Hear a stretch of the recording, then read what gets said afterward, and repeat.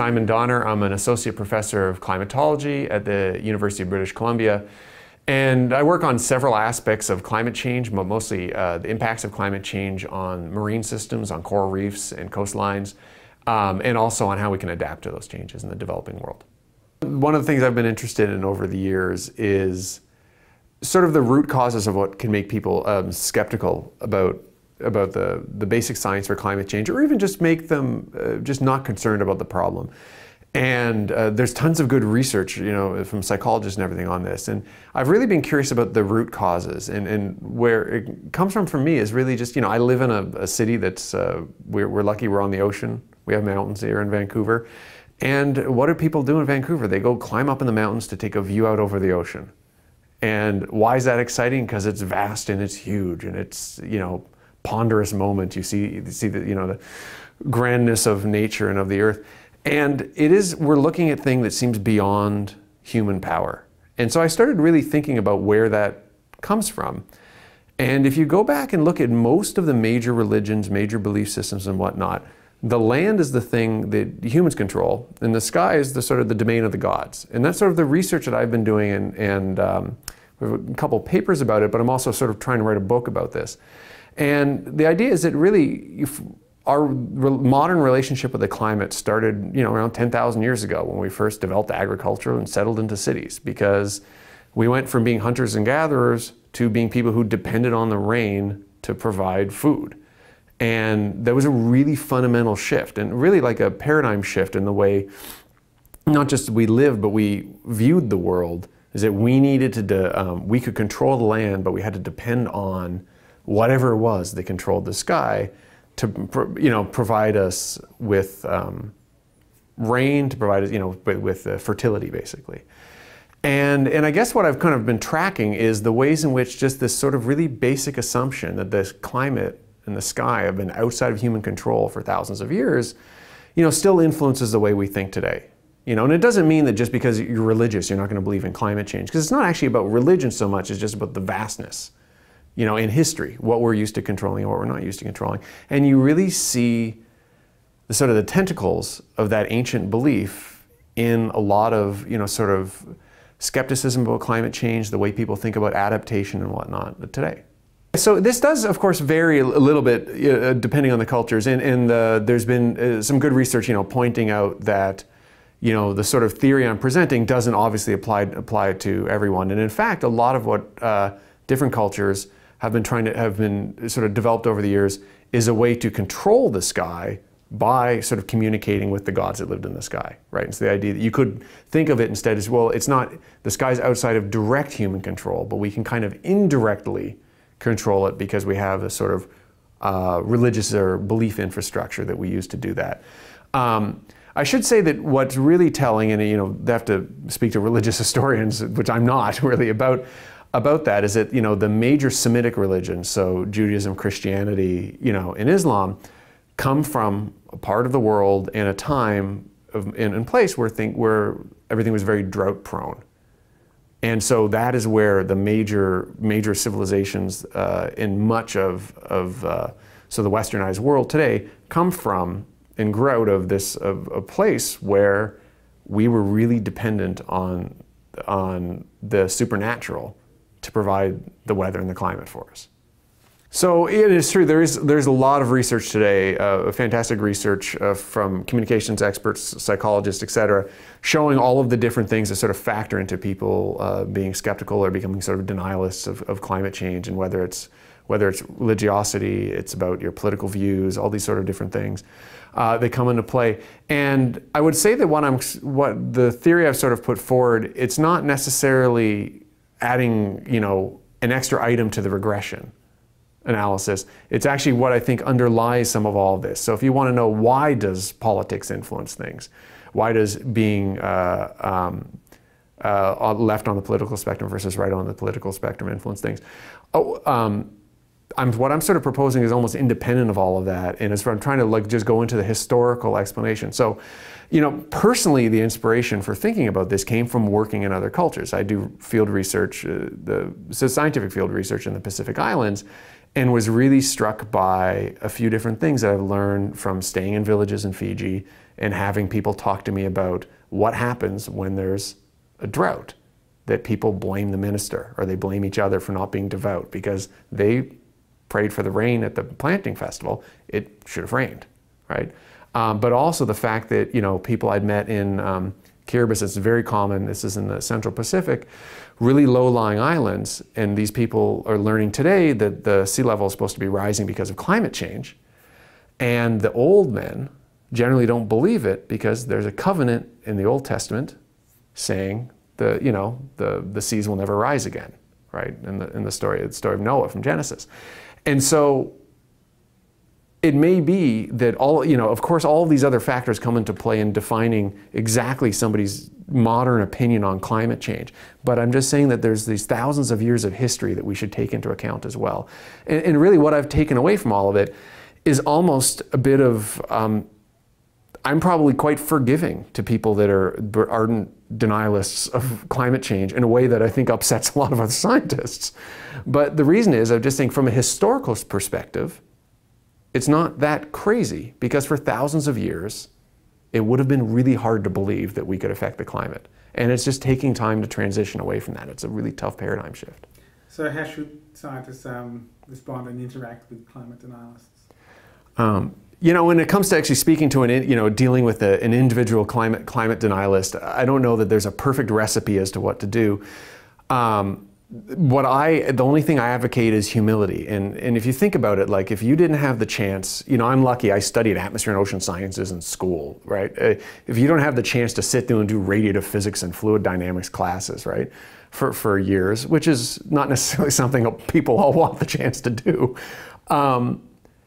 You're going to learn about climate change from like a half an hour public seminar or from items you hear on the news, right? You're not really going to be immersed in the subject. And I think we need to accept that, a 20-minute presentation you give isn't going to be able to upend thousands of years of thinking in the other direction. So just be humble about the fact that this person that you've met at a seminar or that's in your class or that you met on the street or your uncle or whatever, that is, sort of denying the sort of basic scientific reality of climate change, there are good historical and cultural reasons that they might deny it.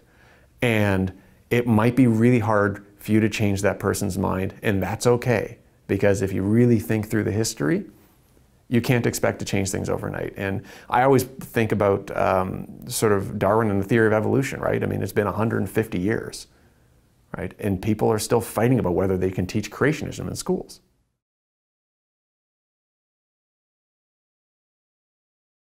And so one of the things that I think anyone who just follows the news about climate change, as I do, it's my area of interest, I do research in the area, so it's hard not to notice how it seemed anecdotally to me like things like when it's been a warm winter, you hear a lot more about climate change in the news. It's particularly in Canada where it's really striking if the winter's warm.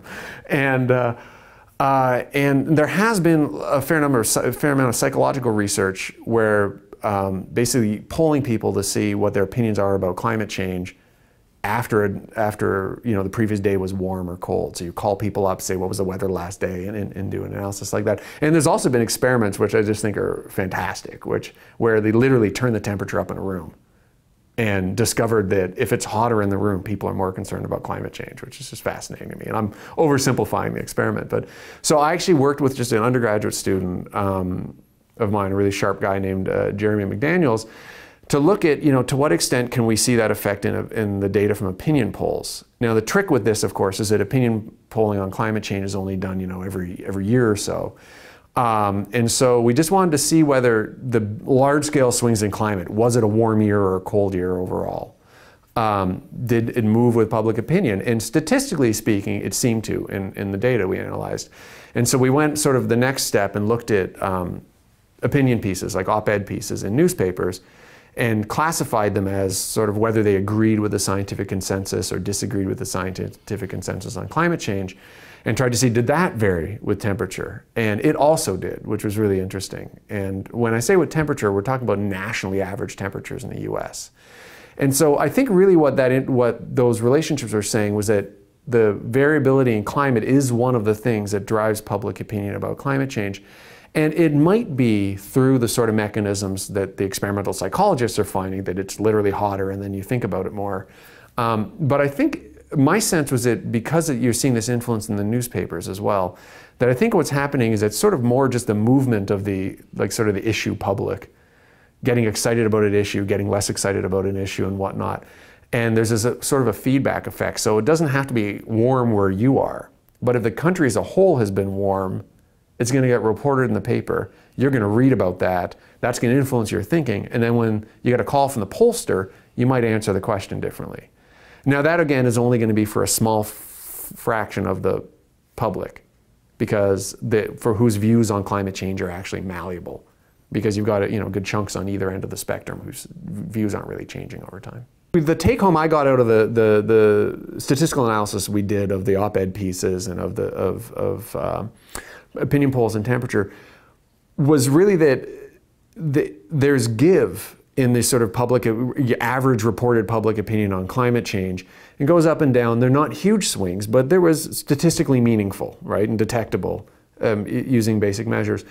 And the best way to make sense of it in our analysis was that there's kind of like a climate change swing voter, right? That there's sort of people in the middle that, depending on the conditions, and those conditions might be a change in temperature, but they might be other current events as well, right? Whatever else is going on in the news, they may say, oh, you know what, I am concerned, or I am worried about climate change now, whereas the next year they may not be. And if we call them climate change swing voters, but as far as I understand, there are other papers that have done analyses like this and have found that people that are sort of in the independent part of the political spectrum, so neither left nor right, those are the ones whose opinions were most likely to change with temperature. So it kind of gels with our findings. I should say that there's been more recent publications that kind of challenged the relationship we found. So I don't think the verdict is 100%. That that climate variability is a number one driver, but I think it definitely plays a role. Could you talk about how different types of El Nino affect like short-term surface temperature trends? We're getting everything in. I travel a long way. I'm going to get as much as I can. Yeah? So one of the areas of the research that we've been doing in my lab for a while is on El Nino events, but on sort of the typology of El Nino events. And there's a lot of scientists, folks in Japan, folks in the United States and elsewhere, that have been saying we maybe should be classifying El Nino events into different types, or sometimes they say flavors, which is which I like that term. And the classification we're generally using is sort of the classic Eastern Pacific El Ninos, the events that most people are used to, like the big 1997-98 event. That's sort of the classic definition, but we also have these events that are where the warm water temperatures are mostly found in the Central Pacific. And people refer to them in the United States as Central Pacific events or warm pool events. In Japan, they're called Modoki events. And Modoki means, is a Japanese word that means same but different, basically. The non-El Nino events are created equal, and mostly centers around where the abnormally warm water is in the Pacific. Is it right across from the east to the center? Is it just in the east? Is it just in the center? And how does that affect, like, so the average temperature of the planet, the surface air temperatures on the planet? And what's come out of our research really clearly is that the Eastern Pacific events, which are the real classic events, like the big 1997-98 El Nino event, they are globally warm. You can do the statistical analysis and show those years in which, after those events form, are warmer than all other years on average. But if you actually take out the Central Pacific events only, they're not warmer than average. And so it's really just saying that the old line that a lot of climate scientists use, saying, oh, it's an El Nino year, it's going to be warmer than normal, isn't actually always true. It's true for certain types of El Nino events. And there's actually the other types of events are not abnormally warm. And I think what's really relevant about that now is that we haven't been having those large Eastern Pacific El Nino events in the past 15 years. We've had a number of El Ninos, but they've been of the Central Pacific variety. And so every time one of these things starts developing, people start saying, oh, next year is going to be really warm because we have an El Nino event developing. But they need to take into account it's not like the big monster Eastern Pacific events. And the Pacific Ocean's been in a state over the past 15 years because of longer term variability that it's hard to generate those big Eastern Pacific events. And so we get the Central Pacific ones, which aren't globally warm. And if you add it all up and do the math, it helps explain why the rate of temperature change on the surface has been slower the past 15 years, right? And the Pacific Ocean state's going to change pretty soon. We'll go back into a place where it's easy to create those Eastern Pacific El Nino events, and the rate of global warming will increase again. This year has been really fascinating, I think, for all the obsessive El Nino geeks like me. We've been looking at the temperature updates every few days, basically, to see what's happening in the Pacific. We had, I think, back in May and June, ocean temperatures developing in a way in the Pacific that made it look like this was going to be one of the big Eastern Pacific monster events. And it isn't. It is not going to turn into that. What we have right now is, depending on who you ask, could be classified as an El Nino event. The Japanese government agency that does this work says, yes, it's an El Nino event. None of the US agencies has declared it one as yet. And it's because this is one of these sort of mild in-between events. Until the data's all in, 6 months from now, I can't say for sure, but just looking, at this week's temperatures, it's December right now, it looks to me like what we would call a mixed event, where the pocket of warm water is sort of in between the center and the Eastern Pacific, but it's not going to stay seated way over into the east, over the Galapagos and everything. And now those big events like that, those are the ones that really drive global temperature. I do expect, though, that this mixed event, it's got enough warmth in it that we are seeing a global impact from it. And I wouldn't be surprised if 2015 ends up being the warmest year ever. 2014 will, depending on the agency, because there's different climate data sets, some will list it as the warmest year ever. In other data sets, it'll get the silver or the bronze, but it's going to be pretty close. It's going to be a photo finish, basically, right? And a lot of people think it's pretty amazing because this hasn't been a full El Nino year. And although the globe is warming, we've got this noise, of ups and downs, variability on top of that noise. And so generally the records tend to get broken when we have a strong El Nino year. But you don't need El Nino to do it, right? Because the globe is warming anyways. And I think what's happened is that, especially the past 15 years, we haven't had a really strong big El Nino, Eastern Pacific El Nino event, the ones that really drive global average temperature up. We've had these Central Pacific ones that don't have much influence. Do you have advice for scientists who are struggling to find a balance between doing science and advocacy? One of the things I talk about science and advocacy a lot with my graduate students, but also just with people around the university at UBC. And the thing people are torn. Should I speak at this event? Should I go to this event? Should I be part of a protest? How will it affect my career? How will it affect science? And my advice is always just to be thoughtful about it. And in fact, be more thoughtful about it. I mean, if you're a scientist, be scientific about it. Do your research, read up on what are the impact. There's so much psychological communications research these days. What is the impact of doing this activity? Will I be effective at engaging with people, given my background?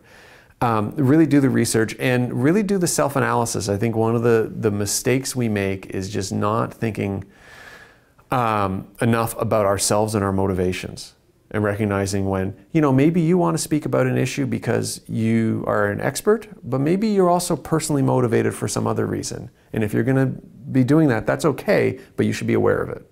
Yeah. What do we need to do to save coral reefs? Most of my research over the past 10 years has been on climate change and coral reefs. And I get asked all the time about what we should do to save coral reefs. And the stock answer is, well, we need to reduce greenhouse gas emissions to avoid ocean acidification and frequent bleaching events. But in the meantime, we can work to help make reefs more resilient by reducing terrestrial runoff and reducing overfishing and everything. And that is absolutely true. I mean, we want to do everything we can locally to make reefs more resilient. But I think we have to be careful with pushing that message too hard, because it's true that you can make reefs more resilient to bleaching, for example, by reducing all these local stressors. But in the end, if we are on the business as usual trajectory we're on, it's hard to envision a world in which there's many corals left 100 years from now. And that's not just our modeling answering it. It's field work, it's geology. You can look at reef gaps in the historical record. And so it's not to say we should give up on conservation, But I think people who work on reefs that want to care about their future have to be talking about greenhouse gas emissions and climate change. It's just unavoidable.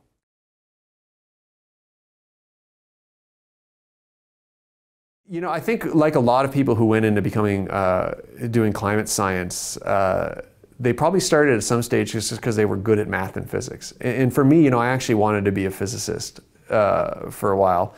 And I was more interested in things out in space than things on our own planet. But I was also somebody that spent a lot of time outside. Spent a lot of time, like a lot of young Canadians, hanging out on lakes and whatnot. And I was really interested in my local environment and how it changed from year to year.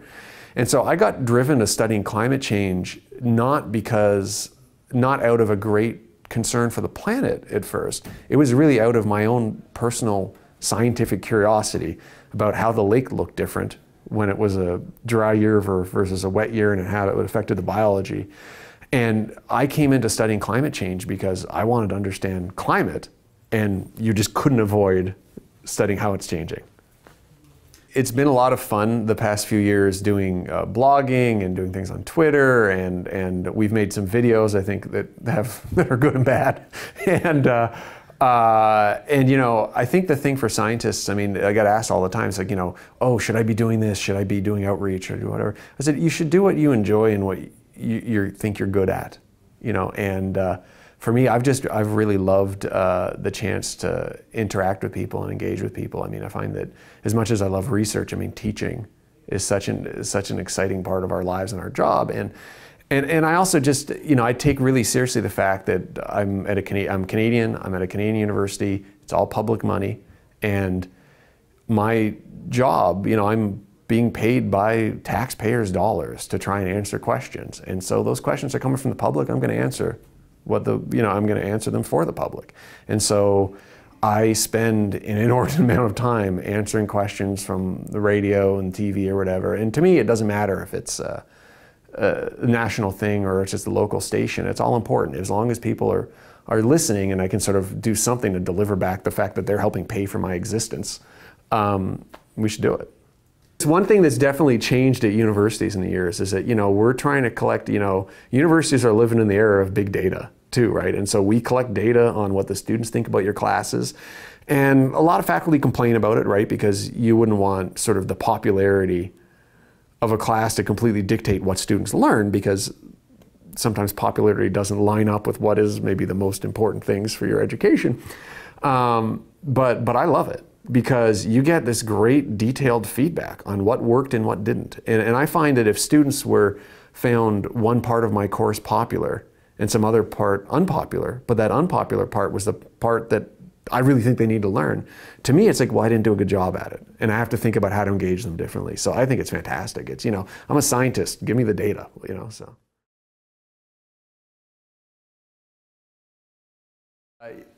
So if I had an elevator pitch for global warming, let's see. I got to really practice this, I think. I would say, you know, stuck in an elevator with somebody, and they say, oh, you're a climate scientist, so what do you think of this global warming stuff? Which I actually do get asked a fair bit. I usually say, you know, despite what you may have heard, it's all real, and it's all just basic science. It's physics and chemistry. And the key thing to know is that this isn't some new thing that Al Gore cooked up a few years ago. It's rooted in the basics of physics and chemistry. The experiments on this started 200 years ago. So yeah, you might see some headline that questions some aspect of it in the news, you know, tomorrow. But that can't affect the core, because the core is so grounded in what we know at this point that you'd have to tear up most physics and chemistry textbooks for us to be wrong.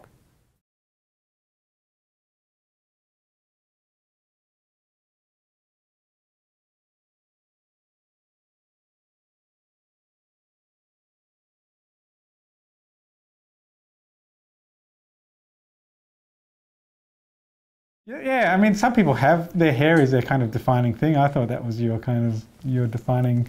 It's curly, and your personality. I get it shorter. What we wanted. No, it's actually, we were going to just put a wig on a chair and just animate it. It's the wonders of computer technology, you see. We're going to spend most of our MOOC budget adding all the curls back in. So.